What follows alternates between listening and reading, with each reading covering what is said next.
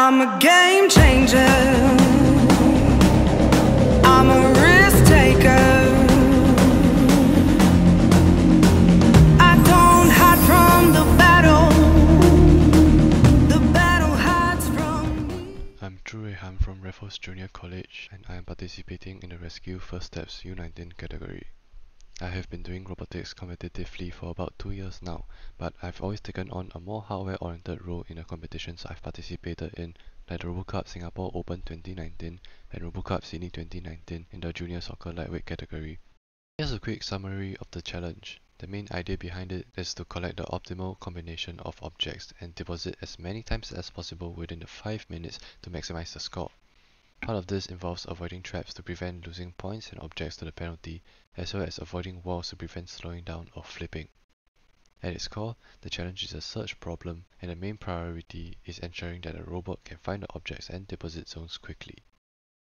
To address this challenge, I've simplified it into 3 questions. 1. How does a robot move around the map? 2. How will the robot decide where to go? And 3. How will the robot score points? The solutions to these problems are basic movement, directed movement, and scoring actions, each addressing their respective question. Overall, the strategy I utilized was highly effective and reliable. On to the algorithms. The solutions can be further broken down into individual functions as shown on the slides that work together to enable the robot to solve the overall mission. However, their efficiency may vary based on the map, so it is important for further optimizations to be made. Before I move on to the functions, here's some background on the strategy.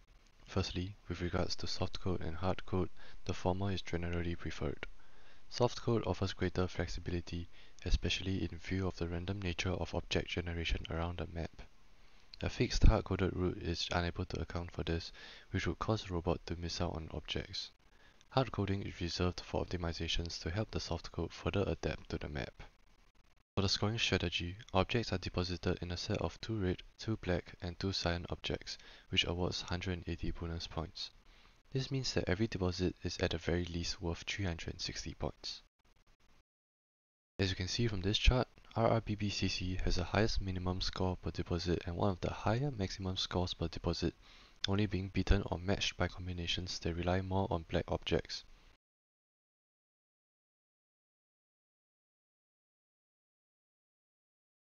Additionally, it is much less dependent on obtaining objects from the double zone due to the guaranteed 180 point bonus, making it the most consistent choice as long as the distribution of the 3 colors of objects on the map are roughly equal. Now for the functions. To start, there is a move function, and its use is quite self-explanatory. It accepts 2 variables, speed and steer, to change the values of wheel left and wheel right to achieve its purpose. For example, by having wheel left be smaller than wheel right, the robot can turn leftwards. Next, wall avoidance calculates a value for steer so that the robot can turn away from walls to prevent collisions. The value scales proportionally based on how close it is to the wall, so the closer it is, the more it will turn. Also, the robot will turn towards the side with more space to move around, based on the ultrasonic sensor's readings. Meanwhile, trap avoidance causes a robot to reverse and turn out of the yellow warning zone of a trap to prevent the robot from triggering it.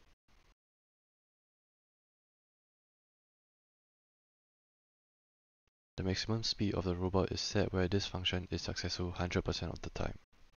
The first part of directed movement involves square targeting, the ability of the robot to move to a desired set of coordinates. The map is divided into a 3x3 grid, and this function calculates a target angle that the robot should face to navigate to a set of given coordinates on the map. The value of steer scales proportionally based on the difference between the compass reading and the target angle, allowing the robot to quickly turn to face the target angle without overshooting.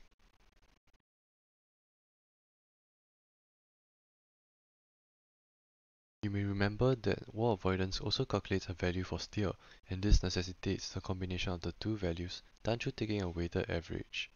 This allows the robot to navigate to the desired coordinates while retaining the ability to avoid obstacles. The second part involves deriving a set of coordinates with probability maps. They account for various attributes of the map like objects and traps. Before the desired coordinates are found from this, a distance penalty and a heat map penalty are applied as optimizations. The maps give the robot the ability to target squares where it will have the highest probability of finding certain landmarks, which is crucial for the robot to find objects and the deposit zones quickly. This greatly increases the speed at which a set of 𝗈𝗄𝗃𝐶 can be collected and deposited compared to random movement. The last group, scoring actions, is more simple. A noteworthy point here is that the robot keeps track of the number of objects of each color that it has picked up, so that it will not pick up more than 2 of them in order for it to deposit the set of 𝗈𝗄𝗃𝐶. Additionally, using a range of values will address the issue of the robot traveling too fast and not slowing down enough to stop on the object. This allows picking up to be much more consistent.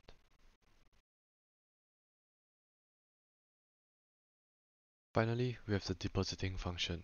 Once the robot obtains a set of 𝗈𝗄𝗃𝐶, its main priority immediately becomes depositing, and it uses probability maps to find a nearby deposit zone.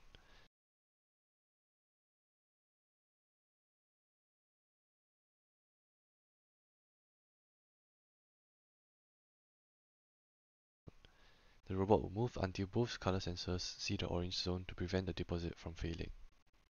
Moving on to debugging. The functions are generally working as intended, but I had to go through many rounds of debugging, mainly involving printing out all the variables used in a function that I suspected was causing the problem. This would allow me to better identify and isolate the bug. The root cause is usually minor syntax errors or clashing statements in the code causing unintended effects on the performance of the robot. In conclusion, with this strategy, the robot is able to pick up and deposit sets of 𝗈𝗄𝗃𝐶 reliably and relatively quickly, indicating that the strategy is successful. However, there is always room for improvement. In terms of efficiency and effectiveness, the trap and wall avoidance functions can be further refined to improve their performance and consistency. I had a few learning points while preparing for this competition. Writing and debugging these functions taught me to break a problem down into simple parts that I am able to solve with what information I have, allowing me to find a solution faster.